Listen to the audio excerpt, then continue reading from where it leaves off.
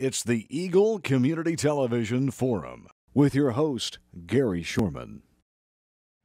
Hi, I'm Gary Shorman, and this is the Forum on Eagle Television. It's good to have you watching along. You know, on the big shows, they talk about things like Face the Nation. This is like Face the Counties right here, and our guest is Ken Rahjes. Ken has just returned from what has been the tying longest record of the Kansas legislature, 114 days. And Ken, want to talk a little bit. First off, did you ever think the legislative session was going to end? Well, I was a little concerned. It seemed like that every day, it was, honestly, Gary, I'll be honest with you, it was very frustrating that we would get there in the morning and there would be seemingly no plan, or things were still being discussed behind the scenes, and so we were kind of sitting there looking at each other and waiting for the next day to see what would happen. So it got really frustrating when you're trying to represent the people and not being able to get something accomplished. But as it always does, things come there towards the end and things get seemingly done, and we're done, and now we focus on what happens the next session. Well, you know what, you talk about 114 days. That's a long session, but there were really some challenging issues to go after. You represent the 110th district, and that district is, you know, a little part of northwest Ellis County, and then it kind of winds away up into northwest Kansas. When you go back home, and you're back home now, what are people saying? Because, you know, there's a lot of things, and we'll talk about some of the issues, but what are they telling you about the legislature in general? Well, I think many of them are glad that it's finally over. A lot of folks, you know, even maybe assume we're still going, but I think, you know, the situation is what it is right now, kind of waiting to see how it's going to play out. I think still a lot of focus is on what goes on beyond the legislative level. There's still really, Gary, there's a lot of focus on the national scene. And I think people are still trying to figure out the new administration, what's going to go on there, and how that moves back down to the state and then even their local scene. And so I think really it's a little too early to tell by some of the things that just the new laws that went into effect the 1st of July. And so I think even with the tax situation, the W-2 wage earners are kind of figuring out what is and is not out of their check. And I know we don't talk about issues right now, but those are really kind of some of the things. The other thing is they're going, you mean it's only going to be a few more months, you guys are back at it again? That's another thing that's come up. Well, you know, it's a tough because it's a citizen legislature. So in theory, you have a real job you're supposed to be doing, but when the session lasts that long, it continues on. You're still making trips from northwest Kansas back and forth into Topeka to be able to do that. It does make for a hard time to do anything else other than just be a legislator. As a small business owner, I mean, what happened was some of the plans I wanted to do early or late spring, early summer just had to be put on hold. So we're trying to make that up to get some things in place so the business will work when we're back in Topeka in January. And so it does make it very difficult. But again, it's a commitment we make to our people that elect us. The citizens of Kansas expect us to go and do our job, and that discuss the issues, vote on things that maybe aren't the most popular, maybe the easiest things to vote for, but that's what they expect from the representatives. I think anybody that gets involved, whether they represent you as a state representative, state senator, or other level, realize that there is a big commitment to it, and you have to have that as a big priority. If you know, it is a citizen legislature, and again, it's kind of a part-time deal, but I think the citizens and the voters want you to give that as big of a full commitment almost as you can. Let's do talk issues, because if we're going to face Kansans and take a look at it, there's a couple of big ones, one that affected everybody. I know we sent out a note to our employees across the state that, you know, they're going to have to make some changes on their withholding because, boy, there's more taxes in Kansas. Mm-hmm. And what have you heard on that? Because there's a group that was, you know, we got to do something. We can't be the poorest state in the country and survive. And so at the same time, it's like, boy, how do we pay more taxes? Coming out of that, you know, what was your feeling on that process and how the final vote came down? Well, I am one of just a few in western Kansas that actually voted against the tax increase. And I'll explain the reason why. I've talked to a lot of constituents the reason why, because there was a lot of confusion, a lot of say, well, it would have been easy to do that. And I understand the situation we were in, something needed to happen. And somebody needed to be a leader, and I do serve on the taxation committee. So I've been involved in all those conversations, and the things that I wanted to see accomplished, and the folks that told me what they wanted to see, we proposed those ideas. They didn't go anywhere.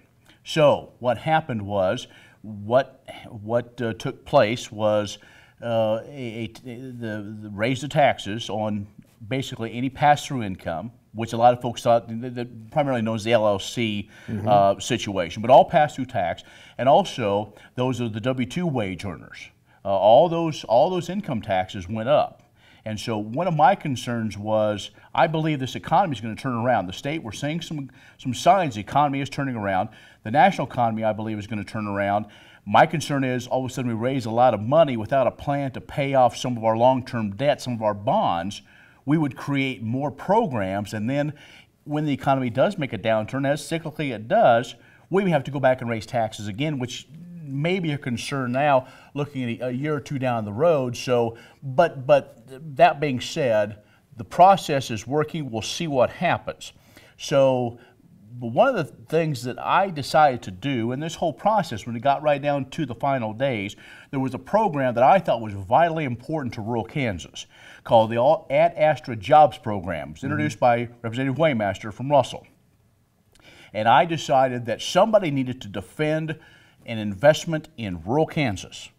And so I went to the floor and I said, I encourage everybody to be with me and support this, that we need a victory for Western Kansas, for our small communities, to allow investment to come in, to create jobs and to bring economic opportunity if we're going to do all these things. A different place than Overland Park, Kansas. Right, right. Well, that fell short, and in the politics of it all, sometimes those are fun, sometimes they're not.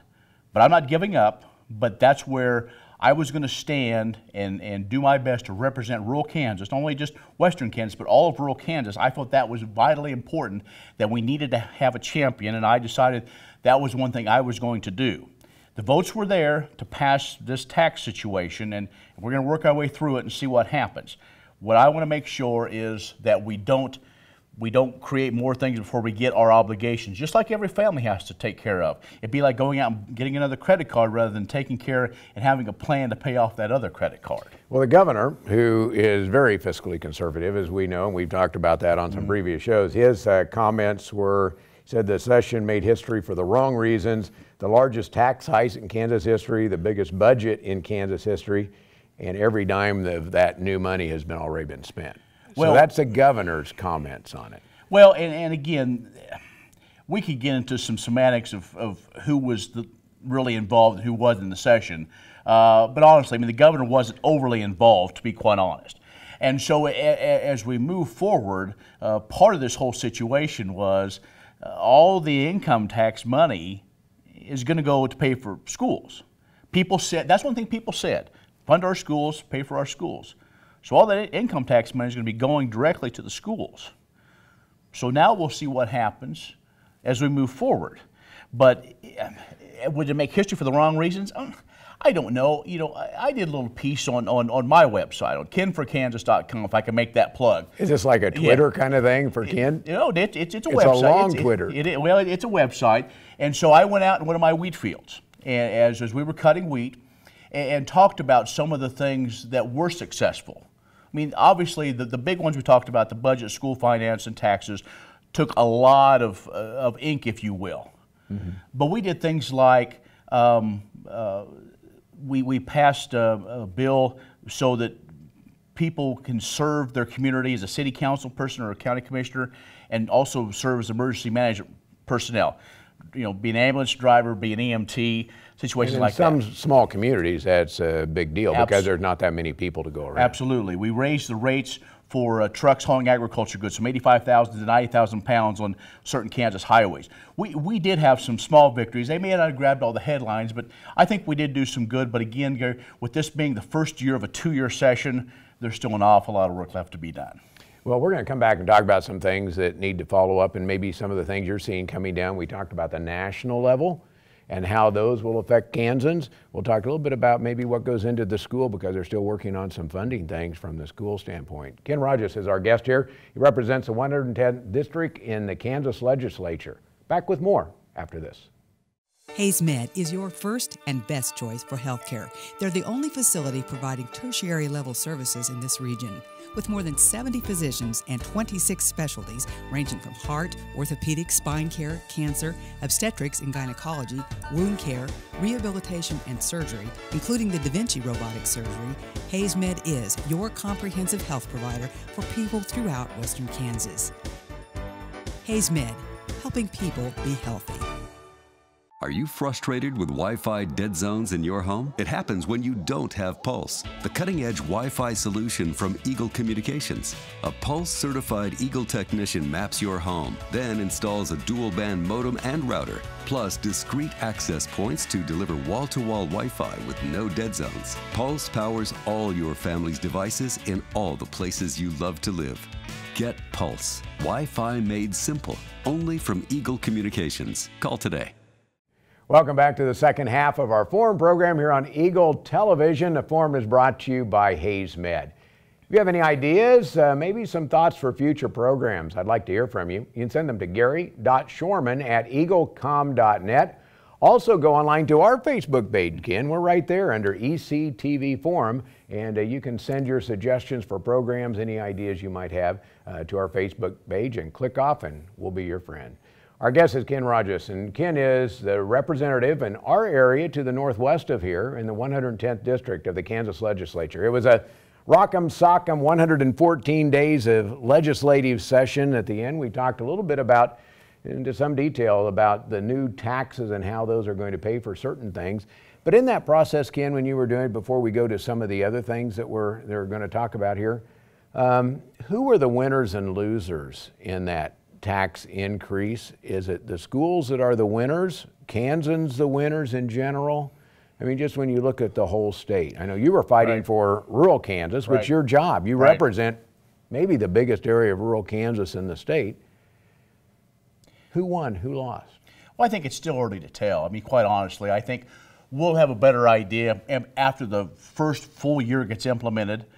When it started on July the 1st, the rates are a little bit lower. They are going to go up again in January when it takes full effect. Will it help Kansas this year get out of our kind of a little mess? The biggest thing that's going to help Kansas is Kansas being involved in the economy. As Kansans go out to eat at those restaurants, shop locally, those sales tax receipts come up, that will help Kansans.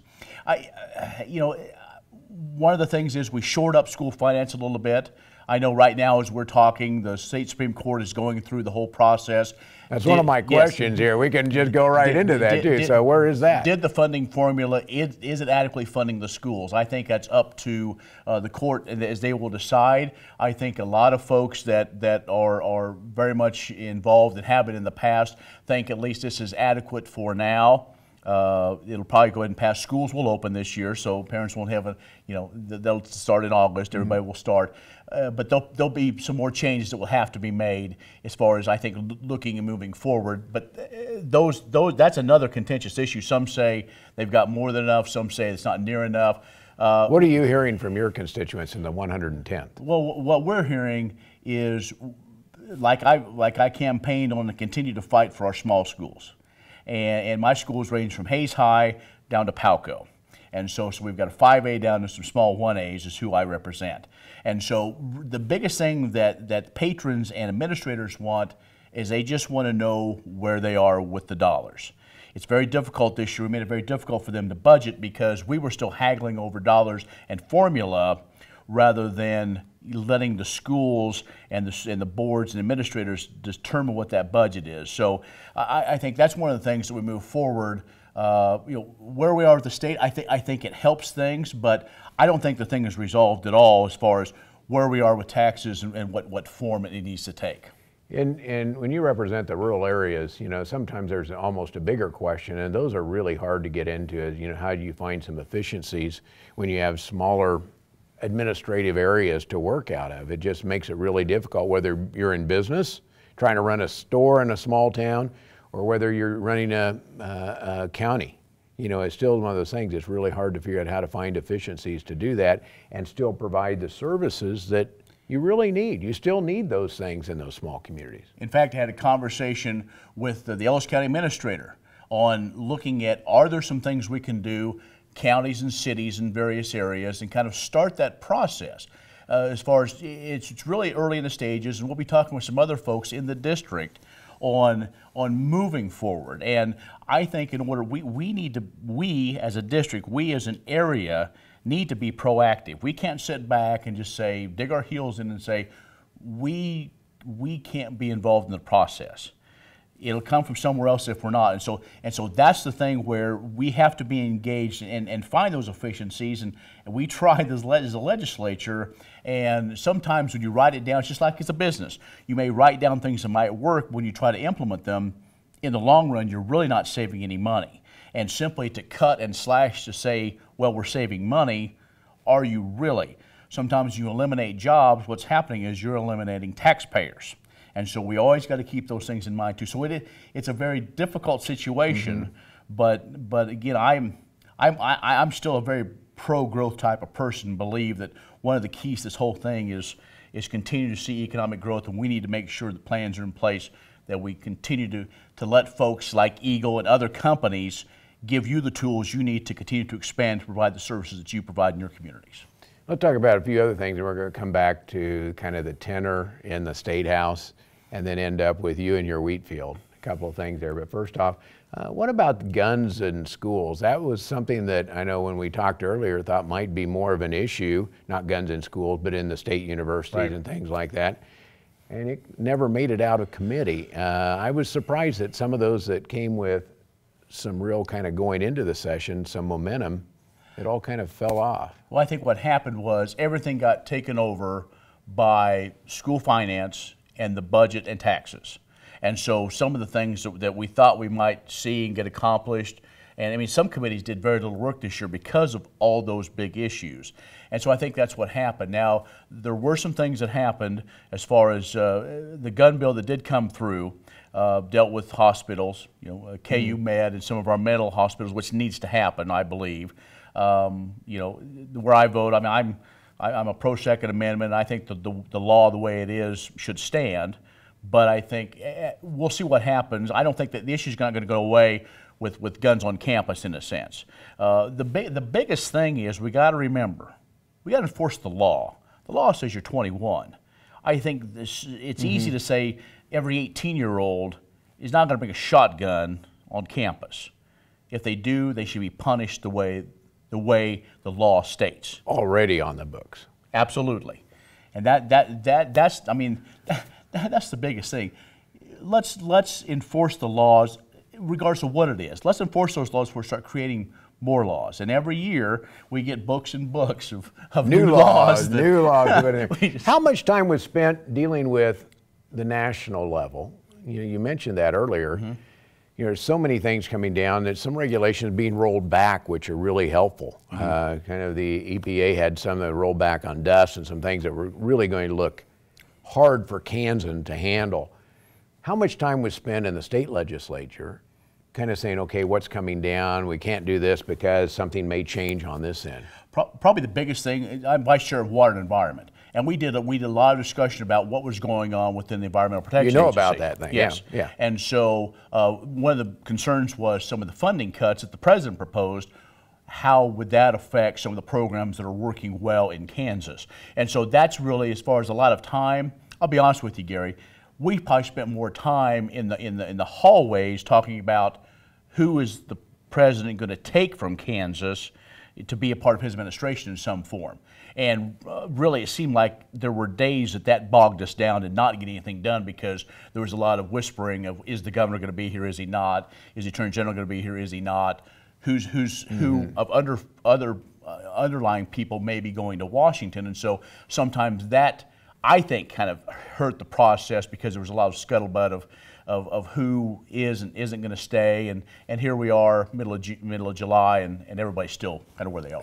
Got there. Yeah. Talk about the tenor. What's it like? You mentioned the hallways, talking about that sort of thing. By the way, you'd be great in the ag department. We could start that rumor. What do you think? All right. Anyway, aside that, what's the tenor like? Is everybody still friendly at the end of the session after 114 days of looking across the aisle, going, I am tired of that guy? I mean, does it get to that point? I think it does. It does, like anything. I mean, when you're intense for so long, and then once you finally get to that point, But I mean, I still talk to folks. Maybe we didn't vote the same.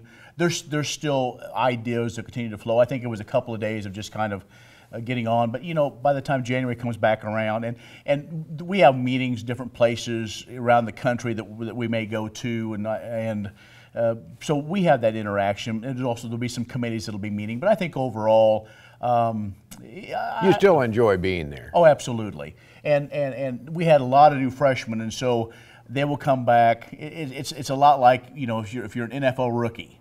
You know, after about so many weeks of playing, you're really not a rookie anymore. Or a college basketball, you know, KU basketball freshman. Well, after about halfway through the Big 12 season, you're really not a freshman anymore. And so I think it's what you'll see coming in is folks continue to learn how the process works. And again, with it being election year, I think you're going to see a lot of positive things happening. Let's talk about some positive things as we end up the program, because you mentioned standing out in your wheat field. There were some fantastic crops in northwest Kansas. You mentioned the fact you think there's some economic things that are going in the right direction. When you're standing out in your wheat field, you see a great big field of wheat. What gets you excited about Kansas? Well, I still think it's the people. It really is. And I like to talk directly to the folks who'll be on the camera going out and seeing them on Main Street. We know there's still some challenges in the ag economy, and that really affects everybody. It's not just the elevator. It's the people that go out to eat. It's the people that buy the cars and the pickups. You know, that come downtown Hayes to shop. But I still believe that the Kansans will do what they need to do, and know they want to support their communities. I look in that wheat field, and I still think agriculture is still moving forward, and we will. And I'm a little concerned with some of the trade things, but I think we'll get that thing worked out. But one of the things that I'm excited about in the area that I represent is technology.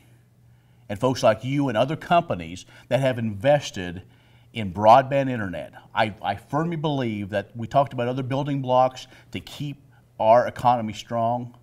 It's going to be that broadband internet.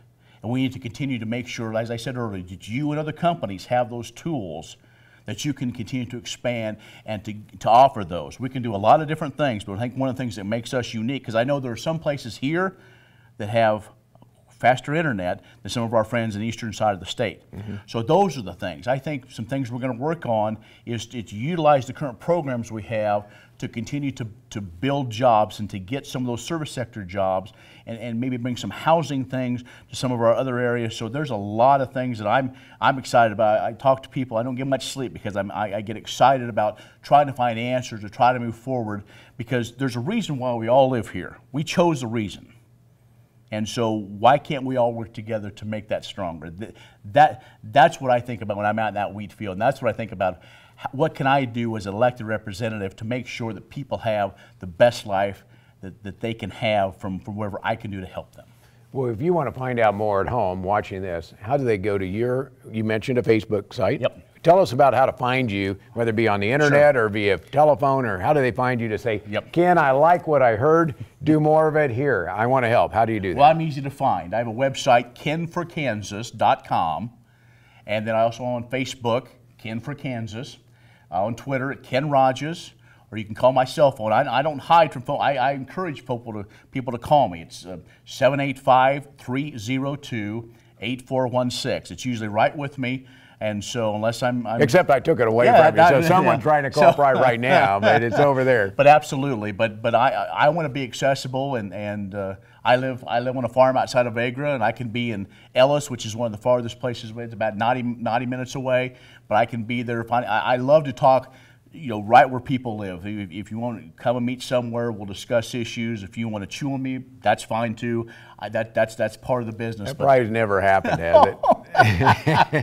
That's part of it. Well, I hope if you're out there, because what we do in the state of Kansas, you mentioned it, you know, we chose to live here. How do we make it better? If you want to follow up with Ken, do so going to his website to find out. Ken for Kansas, right? Ken, thank you for being a part of our program today. Ken Rahjes has been our guest. Ken represents us in the northwest corner of the state, the 110th district of the Kansas legislature. Hope you connect with him sometime between now and the start of the next session. Our program is brought to you by Hayes Med and by Eagle Communications, our community connected. It's a beautiful day in our super high-speed internet great customer service neighborhood. Like you, this is where we live. In fact, Our company is employee-owned, so it's our goal to improve the quality of life for everyone in our community by delivering faster, more reliable internet, clearer, more feature-laden phone service, quality TV channels, all with the level of customer service you'd expect from people who are your neighbors. Eagle Communications. Our community connected.